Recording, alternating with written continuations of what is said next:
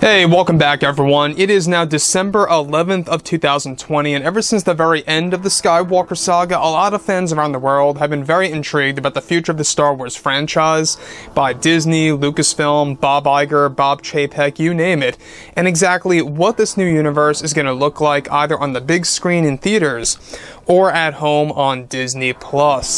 This is Mike Zero. Make sure to subscribe if you are new to the channel for future Star Wars content.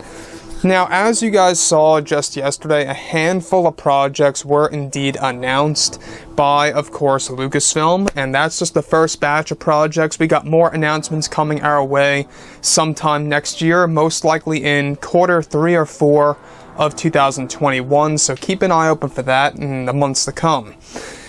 Now, the thing that's really impressive about Lucasfilm right now is exactly what they have done with The Mandalorian Season 2, specifically chapters 13 and 14. Those by far, I think, were the two best episodes out of the entire season so far. I just saw chapter 15 last night.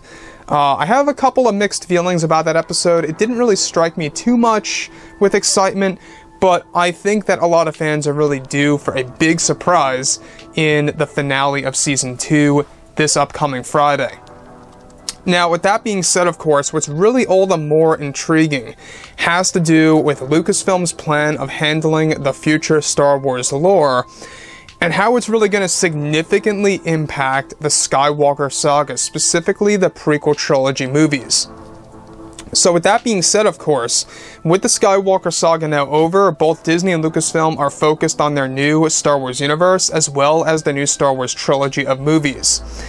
On top of that, it's explained that currently both Bob Iger and Chapek are focused on new lore in Star Wars. One major plan by Lucasfilm is to restart the prequel trilogy in a big way, by adding more to the canon of the movies. One major addition set to roll into the prequels is that the ancient Sith Lord, known as Tor Valum, was the true villain pulling the strings in the background, even behind Palpatine and Plagueis the entire time, and served as a direct link to the plans of Order 66 that were given and passed down to Emperor Palpatine during the events of the prequels. So let's stop right here for a second. In case you guys have no idea who Tor Valum really is, Tor Valum was an ancient Sith Lord, an original idea by Colin Trevorrow, the original director and writer of Duel of the Fates. Now, Duel of the Fates was going to be the original title of Episode 9 and the original version of the movie by Colin before he was fired by Kathleen Kennedy, unfortunately, and replaced with J.J. Abrams. What Colin was going to do, he was going to give fans a more unique and original take on Star Wars, but at the same exact time, kind of keeping nostalgia in place. That's really what he wanted to do. He really wanted to surprise the fans.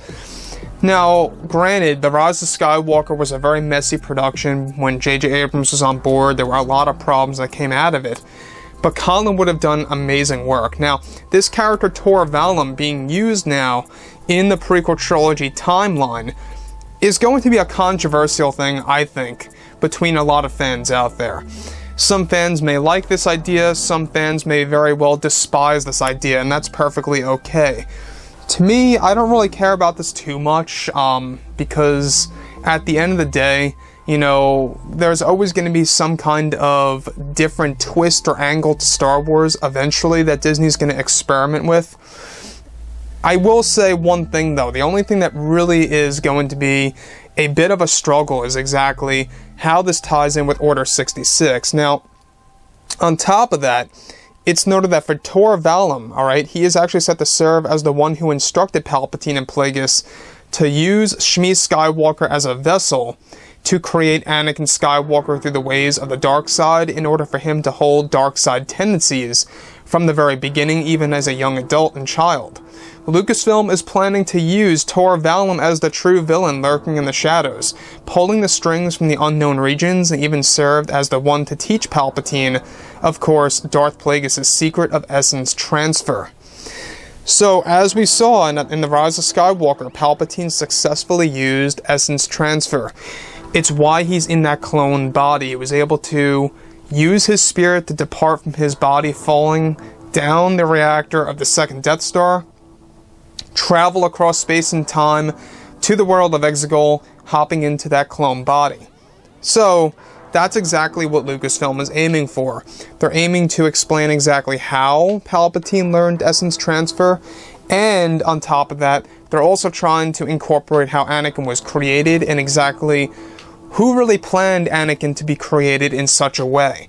That, to me, I think, is going to be the most drastic change of all within Star Wars, and how they are really looking at Tor Valum to be the new big bad.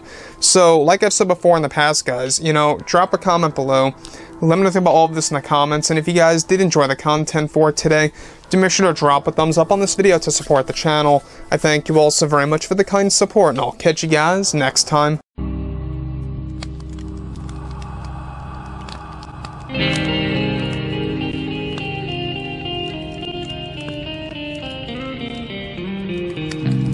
Gun in hand, we are alone again. No, I'm not the one from night to moon.